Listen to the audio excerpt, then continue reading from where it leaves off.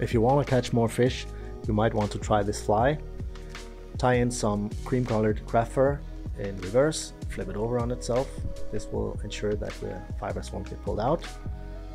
Cover the hook shank a little bit with some pink dubbing.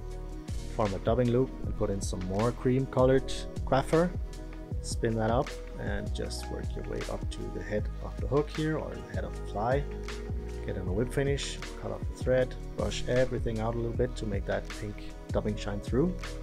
If you want, you can give the fly some cool stripes with a permanent marker. Glue in some eyes, one on each side, of course. Make a little head with your UV resin, and the fly will be done.